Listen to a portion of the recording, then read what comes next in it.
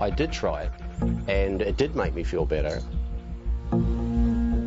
Some patients are all for it. There's a possibility I could come out of this. Some doctors say otherwise. I think it's very clear.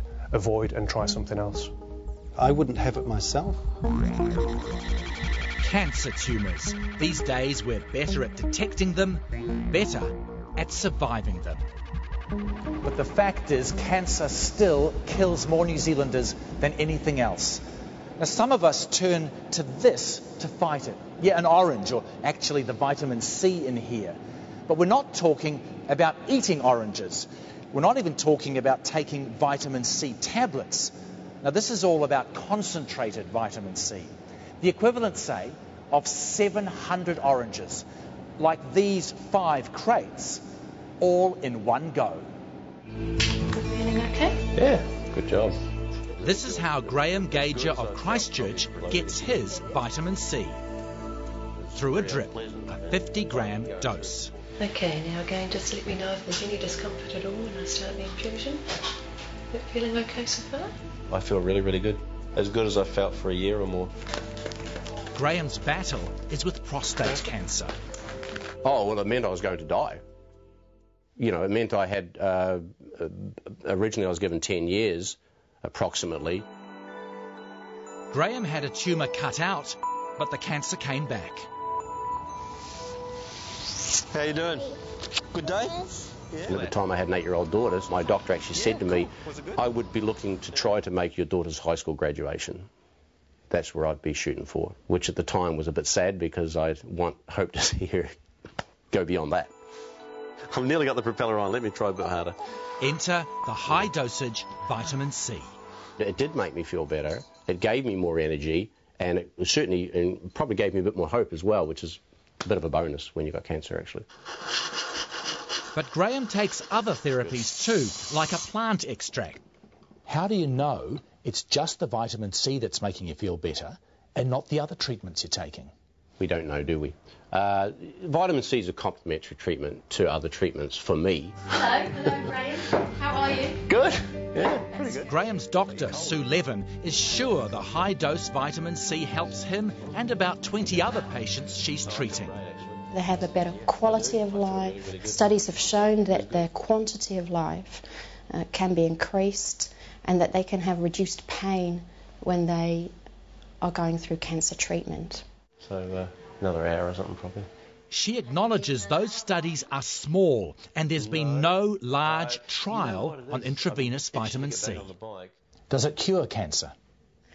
We don't believe it cures the cancer. It has a very strong role to play, but it's not a standalone treatment. I hope it helps me beat the cancer.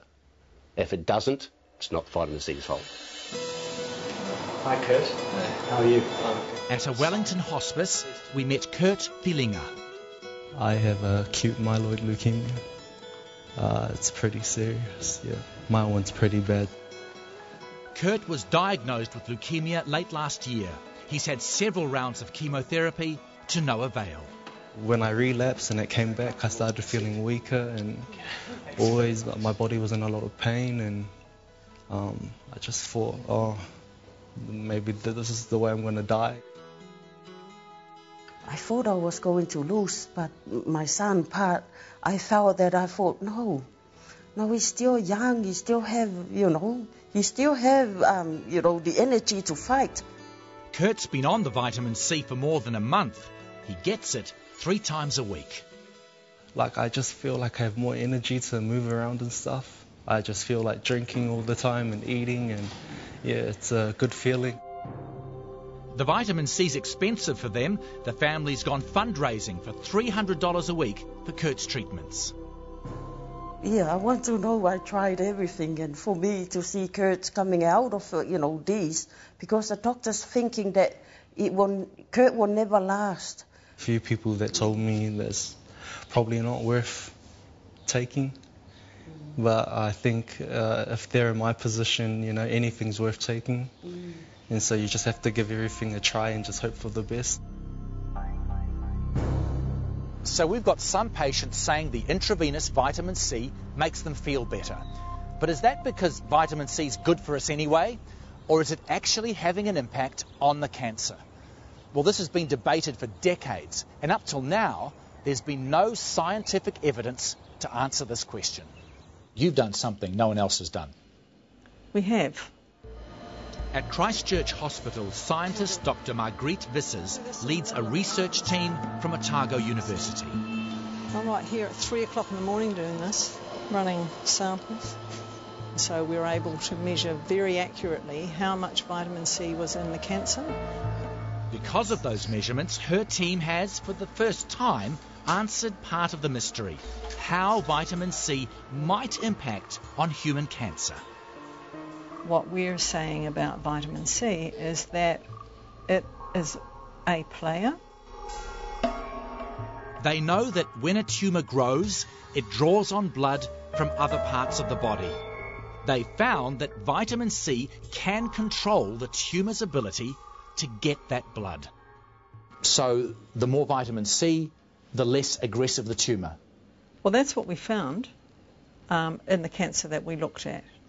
That's the first time that's been shown in human tumour tissue. It seems a vital link, but it raises crucial questions that can't yet be answered. Some people might think if you bombard that tumour with vitamin C, the tumour will go away. What would happen to the tumour then, we're not sure. But if it does any good, is the high dosage vitamin C the way to go? You may not need such massive doses. We don't actually know that's effective at all. Yes, I think we should do blood. Okay. Yeah. But to Sue Levin, Graham's doctor, the Otago University study is good news. I think this is very promising research. It confirms what we had suspected, and that vitamin C is a necessary part of treating cancer. Yeah, I disagree. Some say just the opposite. I think the balance of evidence is quite clear that it's not beneficial. After the break, those against vitamin C. If I had cancer, I wouldn't have high dose vitamin C. I think there's more harm than benefit.